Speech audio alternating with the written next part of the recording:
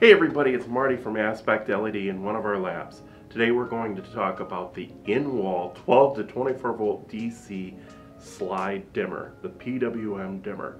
So let's go ahead and unbox this and talk about where you would use this.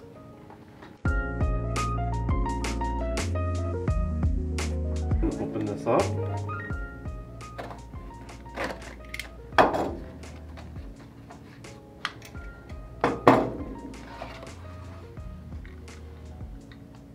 So this is the PWM dimmer, and this is a DC only and low voltage only type dimmer.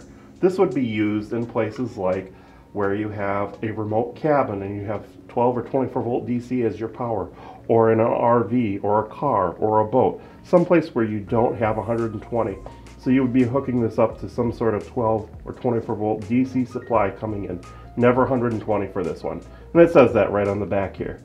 So this is a little unique because it's a DC type dimmer and it has a little different wires than what we're used to looking at. There's a place to put a ground here if you would like. There's also a red positive and a black negative wire coming in, and then a red positive and black negative wire going out. So you're going to be interrupting both sides of the circuit when you install this. So this is available in both a 60 watt and 100 watt max load version.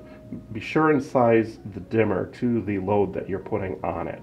So now let's go ahead and just put this into our wall.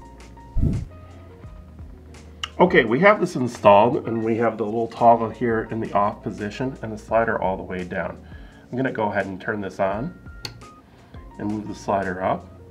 And as you notice, the lights are getting brighter.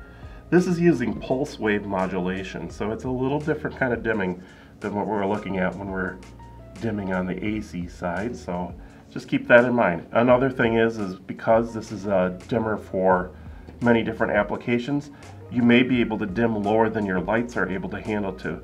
So if that's the case, don't dim down all the way, just stop wherever you find the lowest level before the lights turn off, and that's the bottom end of your lights, and then just pull it back up to bright. For more helpful videos, please like and subscribe.